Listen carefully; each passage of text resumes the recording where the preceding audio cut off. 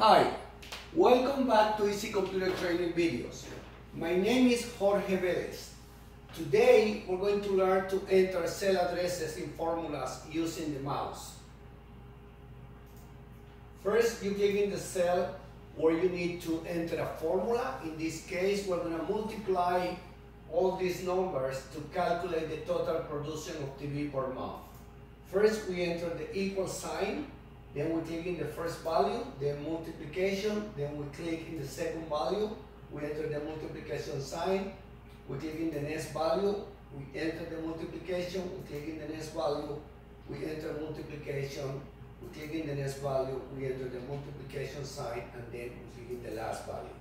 Now you can see when you are using the mouse, the computer put colors in all the cells where you need to enter in your formula. In that way, you minimize the possibility to make a mistake and also you work faster. Finally, you click the check mark to do enter and calculate the total production of TV per month. Look for more of my videos to improve your computer skill. Hasta la vista.